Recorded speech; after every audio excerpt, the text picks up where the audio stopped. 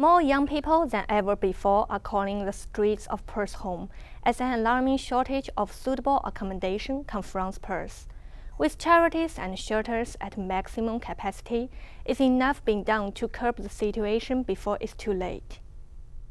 It is estimated that 3,500 youth are living in the streets on Perth on any given night. Some choose to use the accommodation available, others don't even know it exists.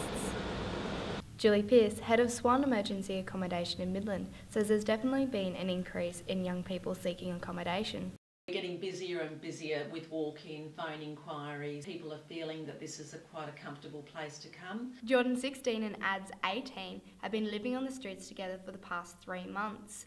Jordan admits he prefers to live on the streets than to go back to living in crisis accommodation.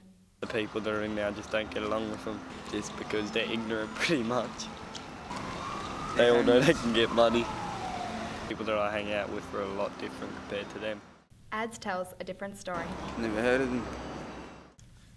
As another night looms on Perth streets, our younger generation are still out, asking for spare coin in an effort to sleep somewhere warm, and is a problem that has no signs of cleaning up. Sarah Vasey, ECU News.